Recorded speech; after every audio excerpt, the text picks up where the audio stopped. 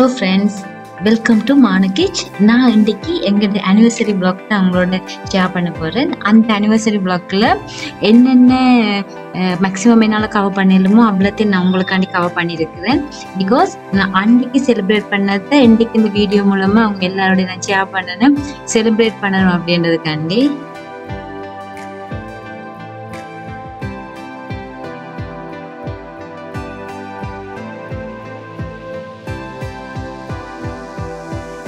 நான் Friday evening shopping போயிருந்தேன். Grocery items கொஞ்சம் பர்ச்சேஸ் பண்ணுவோம்ண்டு அந்த க்ரோசரி ஐட்டம்ஸை நைட் கொண்டு எல்லாத்தையுமே வச்சுட்டு சரி ஓகே இது ஒரு வீடியோ எடுப்போமே அப்படின்னு சொல்லி அந்த மொமெண்ட் எனக்கு தோணுச்சுது. சரி வீடியோ எடுப்போம்னு சொல்லி வீடியோ எடுத்துருந்தேன். எனக்கு அந்த மட்டையாரும் அந்த க்ரோசரி ஐட்டம்ஸ் பர்ச்சேஸ் பண்ணி அதை வீடியோ எடுக்கல எனக்கு அதை பார்க்கவே ரொம்ப பிடிக்கும். ஆல்ரெடி கொஞ்சம் ஐட்டம்ஸ் எங்கிட்ட இருக்குது, இல்லாத ஐட்டம்ஸை பார்த்து தான் நான் பர்ச்சேஸ் பண்ணியிருந்தேன். வாங்க வீடியோக்குள்ளே போகலாம். என்னென்ன வாங்கினேன் அப்படின்னு சொல்லி. இந்த பேக்கை அவுக்கிறதுன்றதே பெரிய பாடு.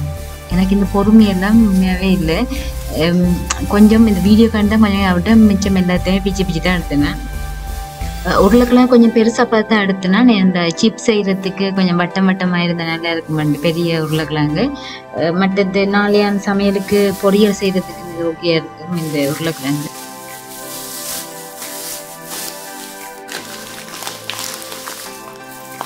அரிசி கீரிச்சம்பாலில் 2 கிலோ வாங்கினேன். கூட வாங்கி வச்சாலும் பெருசாக நான் யூஸ் பண்ண மாட்டேன் அரிசி, அதால் அளவாக வாங்கினேன். அண்டியன் சமையலுக்கும் சரி கொஞ்சம் எக்ஸ்ட்ராவாக இருந்தாலும் பிறகு எப்பயாச்சும் சமைக்கலாமுண்டு.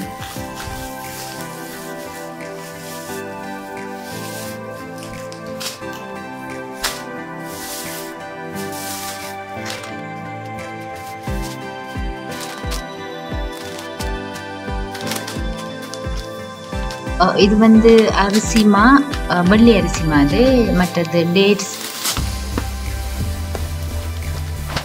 இது ஹெல்த்தியான பிரேக்ஃபாஸ்ட் மீல். இதில் 4 நியூட்ரிகிரெயின்ஸ் இருக்குது. இந்த அவசரமான உலகத்தில் நாங்கள் எல்லாமே ஃபாஸ்ட் ஃபுட் ஐட்டம்ஸ் தான் எடுக்கிறோம். அதுலேயும் நாங்கள் சத்தான ஐட்டம்ஸ் எடுக்கணும் பார்த்து. கட்டாயம் எங்களுக்கு சத்தான உணவு எங்களோட உடம்புக்கு தேவை. 4 நியூட்ரிகிரெயின்ஸ் இருக்குது பார்த்தீங்கன்னா. ஒன்று அரிசி, சோளம், பச்சை பயிறு, சோயா பீன்ஸ். இந்த 4 ஐட்டம்ஸுமே இதில் சேர்ந்துருக்குது. ஹெல்த்தியான பிரேக்ஃபாஸ்ட். நீங்கள் இந்த மில்க் இருக்குது தானே, பசும்பாலோ இல்லாட்டிக்கு நார்மலாக நீங்கள் பவுடர் மில்க் யூஸ் பண்ணாலும் பிரச்சனை இல்லை. அதில் கூட நீங்கள் இதை மார்னிங் பிரேக்ஃபாஸ்ட்டாக போட்டு சாப்பிடலாம். எனக்கு ரொம்ப ரொம்ப பிடிச்சது. மற்றது ரஸ்க். இந்த ரஸ்க்கு செம்ம டேஸ்ட்டாக இருக்குது. மில்கோடையெல்லாம் குடிச்சிங்கன்னா செம்மையாக இருக்குது. மற்ற இது கொட்டு டைப்பில் வர்ற ஒரு நூடுல்ஸ் உண்டு மேகியில். ட்ரை பண்ணி பார்ப்போம். மற்றது மைலோ பிஸ்கட். இது செரிஸோட மில்க் மேரி பிஸ்கட்.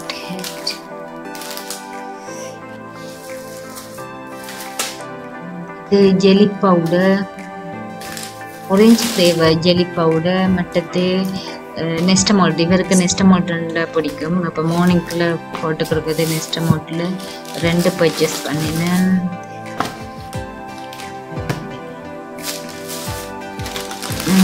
இது நைட்டுக்கு நூடுல்ஸ் போடுவோம். நூடுல்ஸ். இது சோயா மீட் பக்கெட்டில் சிக்கன் ஃப்ளேவரில் ஒன்று வாங்கினேன். My favourite lemon puff. இது டொமேட்டோ சாஸ். பாட்டிலில் வாங்குறத விட இது சீப்.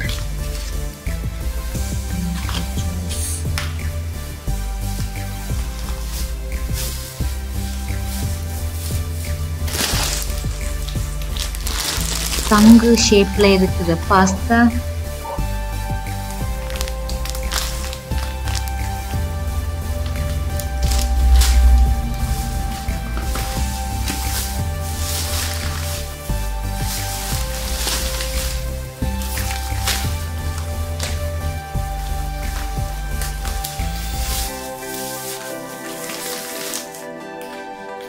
இந்த சிஸ்டருக்கு பிடிக்குமெண்டு chocolate pudding mix. மோத்தாடு chocolate put mix. இது ஜெலட்டின்.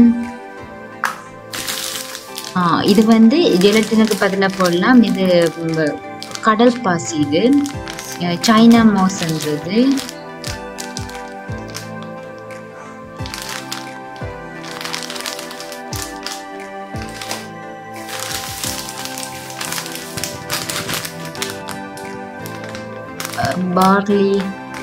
பார்லி அரிசி,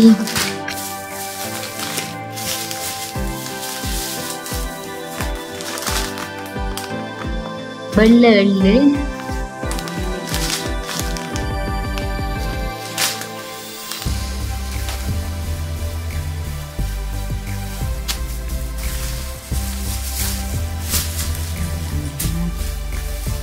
garlic paste கிட்ட முடிஞ்சது. அப்போ அதில் 1 kg garlic வாங்கினேன், பேஸ்ட் பண்ணிடணும் அப்படின்னு.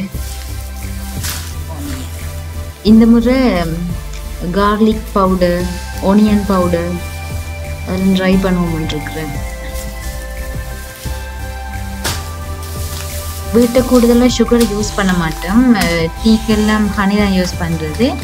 ஏதாச்சும் ரெசிபி செய்கிறதுக்கு தான் எனக்கு சுகர் மோஸ்ட்லி முடியாது. இதில் 5 kg சுகர், 100 கிராம் சீரகம், பெருஞ்சீரகம்.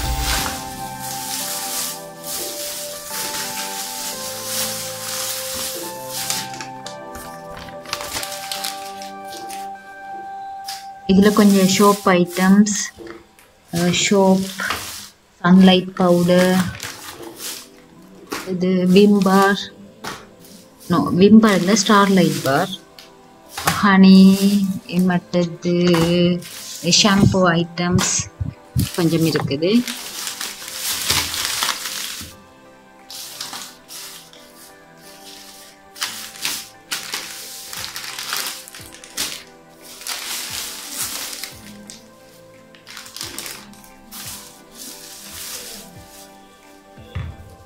இவ்வளவு தான் நான் வாங்கின ஐட்டம்ஸ். லாஸ்ட் டைம் வீடியோவில் டோனட்ஸ் வீடியோ போட்டிருந்தது. அது ரெசிப்பியை பர்சனலாக நிறைய பேர் கேட்டிருந்தீங்க. அதுக்காண்டியே சரி இன்றைக்கி வீடியோ பண்ணுவோம் அப்படின்ட்டு. எல்லாருமே செய்யலாம், சிம்பிளான ரெசிபி. நான் ஃப்ரெஷ் மில்க் 360 ml எடுத்துருக்கிறேன். கிட்டத்தட்ட டபுள் மடங்கு நீங்கள் மா எடுக்கணும்.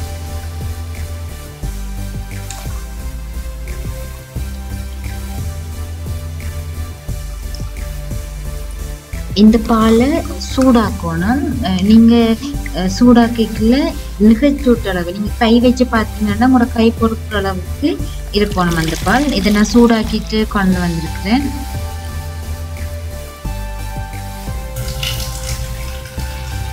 ஏன் நகைச்சூட்டு அளவுக்கு பால் இருக்கணுமெண்டா ஈஸ்ட்டை வந்து நாங்கள் ஆக்டிவேட் பண்ணணும். ஈஸ்ட் ஆக்டிவேட் ஆகணுமெண்டா அது லைட்டான சூடாக தான் இருக்கணும்.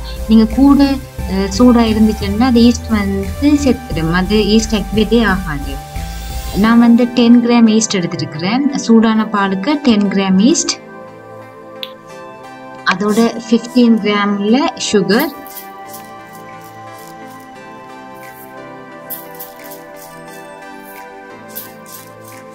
இந்த மூண்டையுமே போட்டு நல்லா மிக்ஸ் பண்ணணும். மிக்ஸ் பண்ணிவிட்டு இதை ஒரு 10 minutes அப்படியே வச்சுருங்க. வச்சுட்டு ஒரு 10 minutes எல்லாம் பார்த்தீங்கன்னா உங்களுக்கே டிஃப்ரென்ஸ் தெரியும். ஈஸ்ட் ஆக்டிவேட் ஆச்சுன்னா மேலே நுரைச்சி வரும். நான் இது ஆல் பர்பஸ் ஃப்ளார் எடுத்துருக்கிறேன், 750 gram.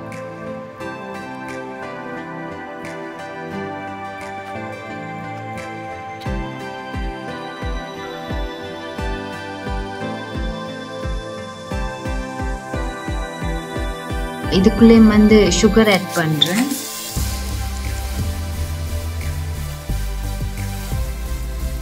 Three table spoon sugar.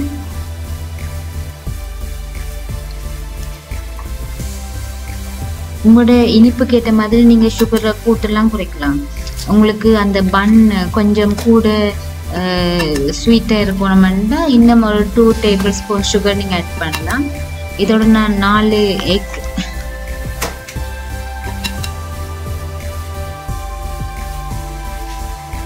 இது வந்து சாஃப்ட் பட்டர். நீங்கள் கையால் அதாவது ஃப்ரிட்ஜுக்கு வச்சிங்கன்னா ஒரு 2 ஹவர்ஸுக்கு முதல்ல வெளியில் எடுத்து வைக்கணும்.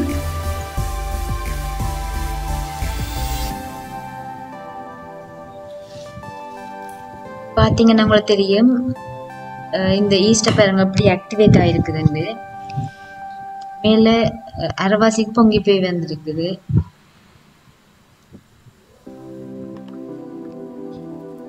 இந்த ஈஸ்ட் மிக்ஸையும் நாங்கள் இதோட சேர்த்து நீங்கள் எக்ஸ்ட்ராவாக தண்ணி எல்லாம் சேர்க்க தேவையில்லை. இந்த பாலே போதுமானதாக இருக்கும்.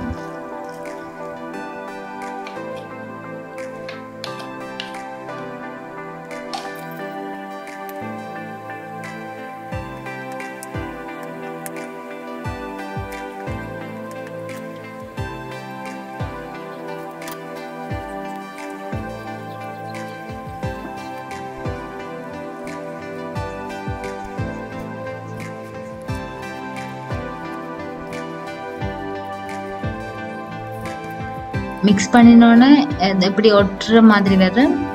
இப்படியே வச்சாலும் ஓகே. நீங்கள் பிறகு அது உருட்டி செய்யக்குள்ள கொஞ்சம் மாவை ஆட் பண்ணிக்கொள்ளலாம். இல்லாட்டிக்கு கொஞ்சம் மாவை நீங்கள் இப்போவே ஆட் பண்ணி அந்த ஒட்டுற தன்மையை கொஞ்சம் எடுத்து விட்டாலும் ஓகே. உங்களுக்கு எது ஓகே அதே மாதிரி சேர்த்துக்கொள்ளுங்க. இது கொஞ்சம் வெண்ணெய் சேர்க்குறேன்.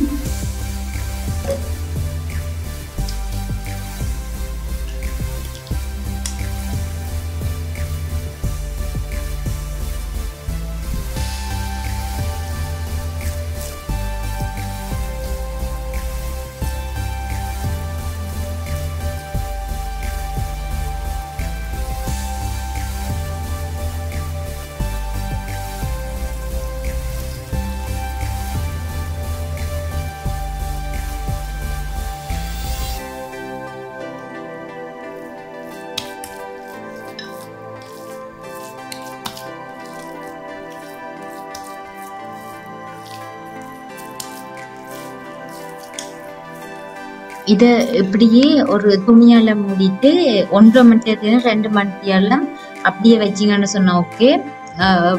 மோஸ்ட்லி ஒரு 1.5 மணி நேரம் போதுமான இருக்கு. நீங்க கூட நேரம் விட்டீங்களா இருந்தா பால் விட்டதால அந்த நாங்க பெருசான சூடாக்கல தானே அதெல்லாம் வந்து புளிச்சிடும்.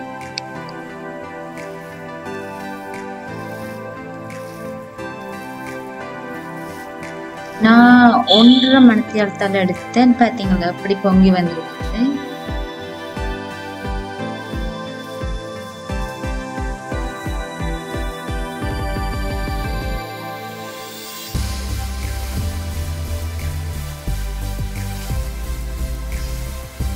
முதல்ல எக்ஸ்ட்ராவா மா சேர்க்கலையாண்டா நீங்க இப்படி போட்டு தப்பைக்குள்ள கொஞ்சம் கூடவா நீங்க மாவை போட்டுக்கொள்ளலாம். நான் அப்படித்தான் செய்தேன்.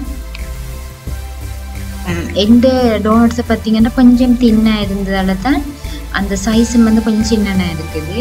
அதோட திக்னஸ் கொஞ்சம் சின்னதாக இருக்குது. உங்களுக்கு தின்னாக வேணுமெண்டா நீங்கள் இப்படி மாவை உருட்டைக்குள்ளேயே கொஞ்சம் மொத்தமாக எடுத்துக்கலாம். எந்த கொஞ்சம் என்னென்னா கொஞ்சம் கூட அளவில் வேணுமென்றதால நான் தின்னாக எடுத்துறேன். ஏதாச்சும் 2 ரவுண்ட் இருந்தால் உங்களுக்கு ஓகே. நான் வந்து இது டிஃபன் பாக்ஸும் மற்றது சோடா பாட்டில்ன்ற மூடியும் தான் எடுத்துருந்தேன். இதுக்கு கட்டரெல்லாம் வேண்டணும்ன்ற அவசியம் இல்லை. வீட்டில் இருக்கிற பொருட்களை வச்சு நீங்க இந்த கட்டரை யூஸ் பண்ணிக்கொள்ளலாம். இதை ஒரு எல்லாத்தையுமே சேர்த்து ஒரு 5 மினிட்ஸ் வச்சிங்கன்னா அப்படியே திரும்ப பார்த்தீங்கன்னா இந்த லைட்டாக ஊறி போய் வரும். நான் உங்களுக்கு காட்டினேன் தானே எவ்வளவு தின்னா எடுத்துனான்னு பாருங்க. இது எப்படி கொஞ்சம் ஊறி போயிருக்குதுன்னு சொல்லி ஒரு 5 to 10 மினிட்ஸ் வச்சிங்கன்னா போதுமானதாக இருக்கும். எண்ணெய் கொதிச்சுட்டாண்டு பார்க்குறதுக்கு மாவுல கொஞ்சமாக எடுத்து போட்டிங்களா அது மேலே வரும். வந்தோடனே உங்களுக்கு தெரியும். இந்த மாவு உருண்டையை பார்த்தீங்கன்னா உங்களுக்கு தெரியும். இப்போ எண்ணெய் கொதிச்சுட்டு இந்த டைம் நீங்கள் செய்து வச்சிருக்கிற அந்த டோனட்ஸை போட்டிங்களா இருந்தால் அது நல்லா பொரிஞ்சு பொன்னிறமாக வர மட்டும் பொரிக்கணும். நான் பொரிக்கிறத பார்த்தீங்கன்னா டபுள் சைட்டுமே பொரிச்சிருக்கிறேன். டபுள் சைட்டுமே மாற்றி மாற்றி பொரிச்சிங்கன்னா அது பொரிஞ்சு வரும்.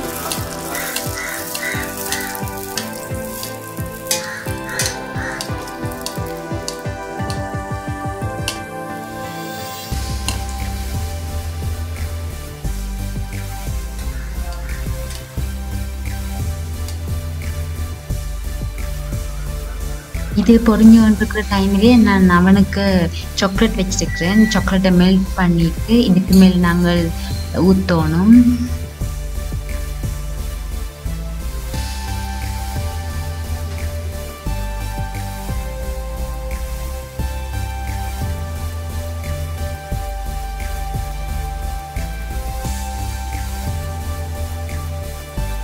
சாக்லேட்டை போட்ட பிறகு மேலே டெக்கரேட் பண்ணுறது உங்களோட இஷ்டம்.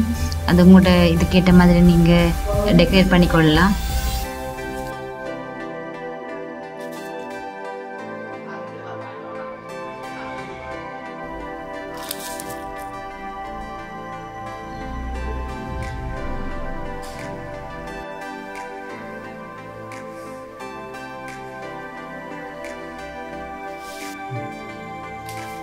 யம்மியான ஈஸியான டோனட்ஸ் ரெடி.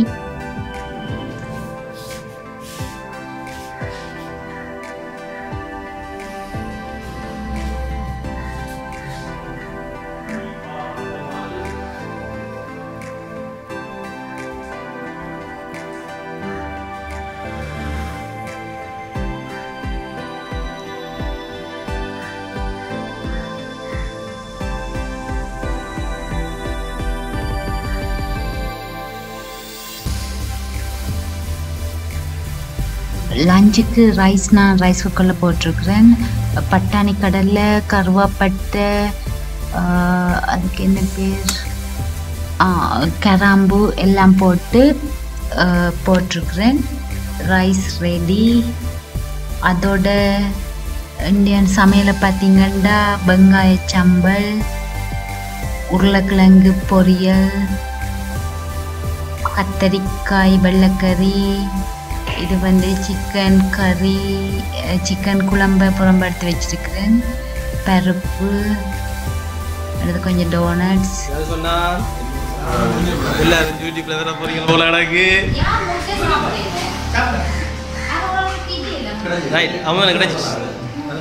முட்டை பிரச்சனை பெரிய பிரச்சனையா இருக்கு. கொஞ்சம் லாகி ஓடுறாராம். முயல் விக்டர் அப்படி இந்த வயசோட போடுங்கவா, வயசை கட் பண்ணாதீங்க, முயல் விக்டர்னே போடுங்கவா. இது வந்து இந்த new dish mini cheese cake with UC pineapple.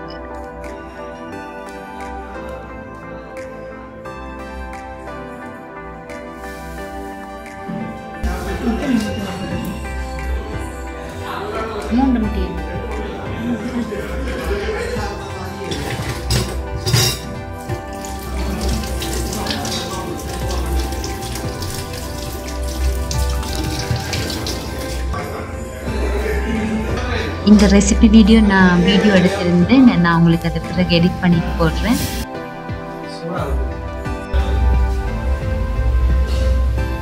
Serve பண்ணுறதுக்கு ரெடி. உண்மையான கமெண்ட்டை சொல்லுங்க சாப்பிட்டுட்டு. Just try.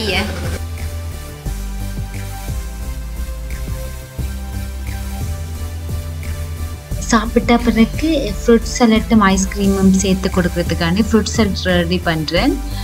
இந்த ஃப்ரூட் சலட்டுக்கு வந்து grapes, papaya, rambutan, pineapple, apple, dates, honey, வேறு என்ன போட்டேன் நான்,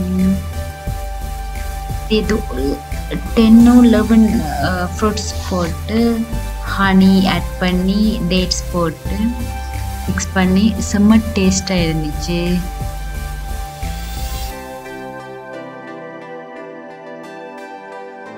ஈஸியான ரெசிபி. ஆனால் என்ன, அந்த ஃப்ரூட்ஸ் எல்லாத்தையும் கட் பண்ணி எடுக்கிறது தான் கொஞ்சம் டைம் கூட எடுக்கும். எனக்கு எல்லாத்தையுமே கட் பண்ணி எடுக்க 1 hour கிட்ட பிடிச்சிது. இது பொமிக்ரனட்ஸ் கடைசியாக ஆட் பண்ணேன்.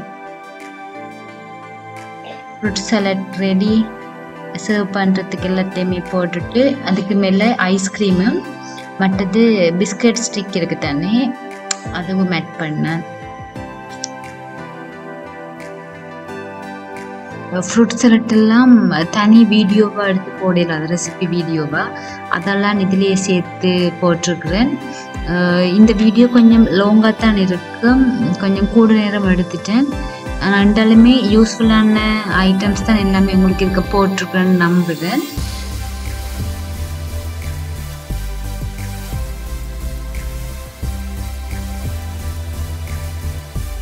என்ன 2 கை வருதுன்னு பார்க்காதீங்க, அது இந்த ஃப்ரெண்டோட கை தான். சப்போர்ட் பண்ணுற பேரில் இந்த பிஸ்கட்டை தூக்கி வைக்கிறார். இந்த வீடியோ உங்களுக்கு பிடிச்சிருந்துச்சுன்னா லைக் பண்ணுங்கள், ஷேர் பண்ணுங்கள், சப்ஸ்கிரைப் பண்ணாதாக்கள் சப்ஸ்கிரைப் பண்ணுங்கள். எங்களோட வீடியோஸ்லாம் உங்களுக்கு உடனுக்குடன் கிடைக்கணும்னு சொன்னால் சப்ஸ்கிரைப் பட்டனை பக்கத்தில் இருக்க பெல் ஐக்கானை கிளிக் பண்ணுங்கள். தேங்க்யூ.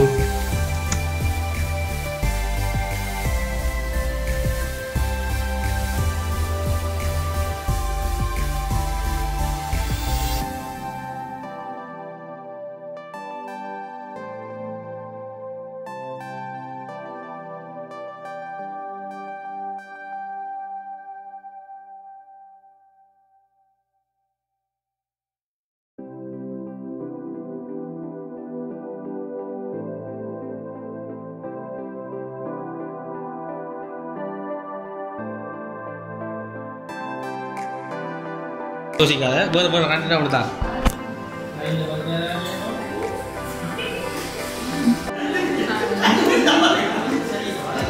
Say hi.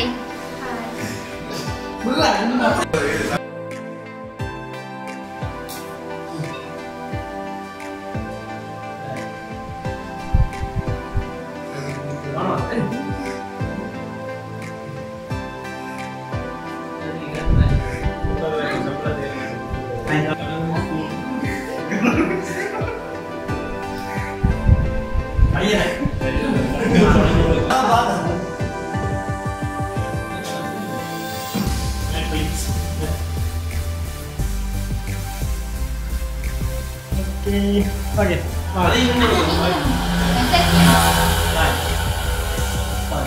Yes,